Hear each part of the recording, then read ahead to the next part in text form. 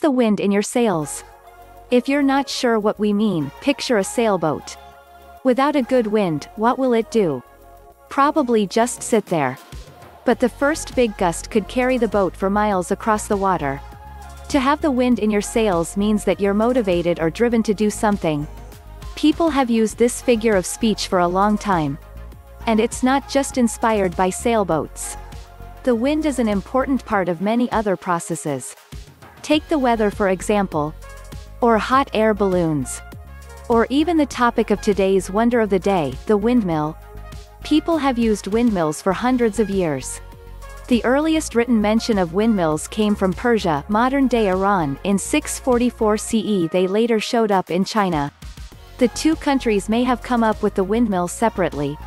However, some believe that windmills in China were first built by Persians who were taken there as prisoners of Genghis Khan. How exactly do windmills work? Like many boats, the first windmills relied on sails.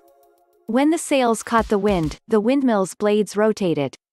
This moved the drive shaft, which was connected to gears and millstones. The earliest windmills were post mills. They had 4 blades connected to a central post.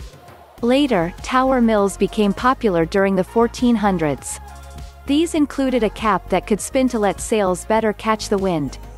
Later, in the 1500s, the smock mill had 6 or 8 sides, instead of a cylindrical shape. For many years, people used windmills to grind grain. Windmills also helped with irrigation and other farming needs.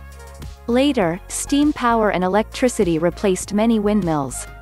Today, though, special windmills called turbines are gaining popularity.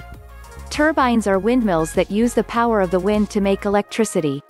The blades connect to a shaft that spins when there's enough wind. The shaft then connects to a generator to make electricity. In some places, you'll find large groups of wind turbines.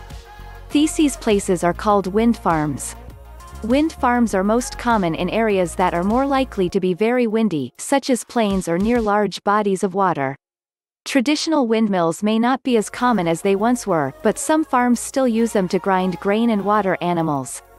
And of course, many people enjoy visiting old windmills. They can be an impressive sight, even if they're no longer in use.